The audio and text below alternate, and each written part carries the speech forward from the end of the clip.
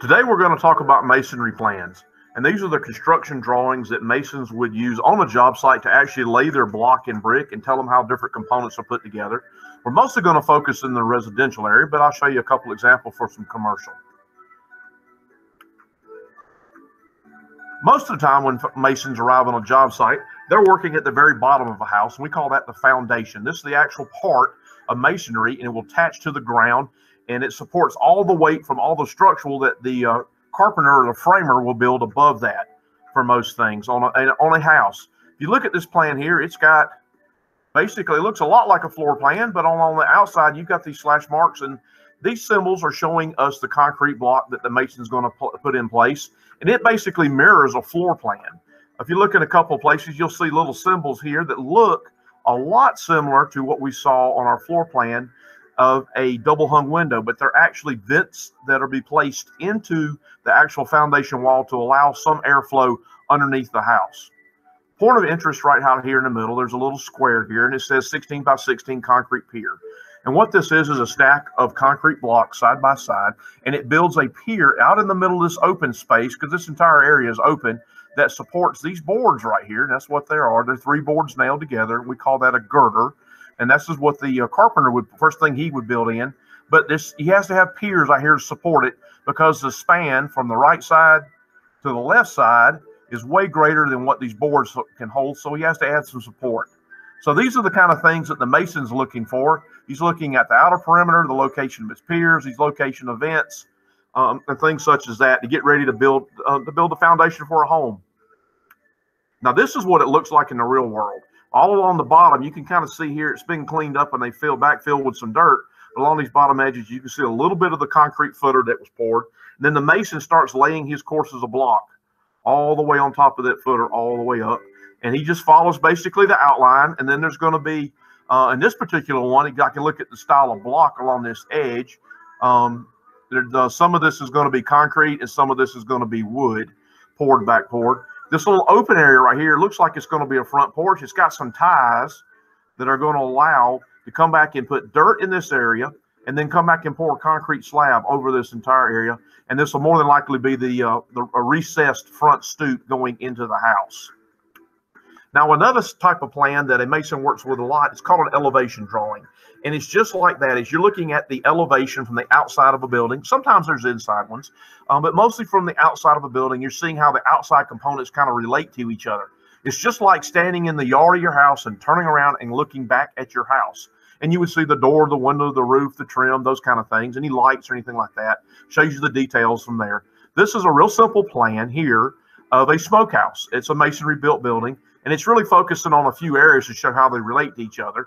And this shows how the lintel, which goes over any opening, as we have here on the side where the fire pit is and over the door, and showing something about how the roof structure is going and how the vents are focused in here in this smokehouse. Real simple drawing. Here's another type. It's a little more consistent, and it starts getting into the details of how things go. This is the side view of how a window would be constructed on the outside of a brick building. And these little lines here are showing you spaces to allow the wood to come in and frame, to allow a rough opening for masonry. Because when you build things out of masonry, you have to go and support them. Like here at the top of the door and window, there's a door and window. There's another lintel here that helps support this opening. In wood and in carpentry, we use wood. We call it headers. In masonry, we use concrete, sometimes steel, and we call it a lintel. So down here at the bottom is definitely a much more exploded detail drawing. It starts with the concrete foundation that's underneath. It's actually a solid slab. And this is the start of the exterior wall.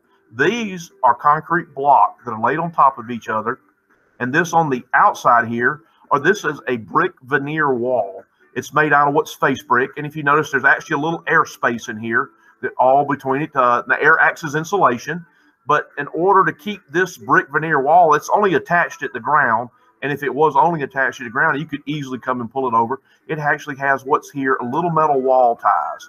And the wall tie is literally a piece of metal. It's sandwiched between the joint here in the block, and it comes over and catches a joint in the brick. And this is showing you however far. It looks like it's 5 or 6 bricks that you space a wall tie. This is a very specific type of detail drawing. And I'm going to highlight a few more that masons see. This is more of a cartoon type detail drawing for a landscape that a mason would have to be putting together for landscaping. This grass here on the right side is higher than the grass on the left side. So any rain is going to be flowing from right to left. So this is a concrete block retaining wall designed to catch moisture and rain flow. This type of fixture right here, we call this a French drain. The water comes in, hits the brick wall, soaks down in the ground, gets caught in this aggregate, and runs out this drain pipe right here. What the mason's going to be paying attention to is he's got a concrete footer at the bottom. It's got a reinforcing rod or rebar in it. Then it starts showing his courses of block. He has to lay 3 courses, and then his 4th course is actually made of cat block. It shows how they all relate together. It shows that he has a rebar in it with concrete backfill. It actually has some extra wheat rod in here to allow some of the extra moisture just to pass on through. The majority of it's going to be caught by the French drain, but a little bit of it's going to be allowed to pass on through and go down the hill. This is a cartoon type of detail drawing. This one's here is more commercial, and you can see here this main part here is where an actual suspended floor in a commercial building. This outside part is the outside of the wall here, and it shows the different types of block and how they relate. Here you have a support piece. It's got a piece of U-block with concrete backfill and horizontal rebar on the U-block. Every so often on the regular standard block, you've got reinforcing wire that runs horizontally through. You also have more rebar that runs vertically that's all backfilled, and you can see the little shading here that shows that it's backfilled. There's no dimensions on this stuff to show you the exact placement. What this is designed to do is to give you the general concept of how all these pieces are going to fit together with the block and the floor and the poured concrete and the reinforcement. This is a commercial type of detail drawing. Here's a residential type detail drawing. This one starts again with the footer, runs up to a monolithic slab. There's no wood for the floor system here. That becomes the floor. This wiggly lines right here are insulation in a wall. This outside piece again here. Now we get into our symbols. You see that this symbol here is for a face brick. And this is a brick veneer wall. And again, we have a little bitty airspace, and we have wall ties tying it together. We also have some grout fill, and the grout is really more like just a really loose liquid concrete that fills in this gap. And that's designed to keep any moisture from coming through from the outside, going into the wall, or also any bugs. So more of our symbols here. If you notice our 3 little hashes, this is earth, also known as dirt, the dirt we walk on outside. Over here on the right side, we see some small little circles all crashed together. This is some loose stone fill. And then there's a couple more symbols in here. It shows where some insulation and some vapor barrier, which most of the time in masonry work is just a piece of plastic. So that ties in a few more symbols, and that ties in. This here is a detailed drawing for a residential. And that is an introduction to masonry plans. They mostly work with foundations, and most all of their work touches the ground. So they use a lot of things that look like floor plans and lots of detailed drawings. Masonry plans.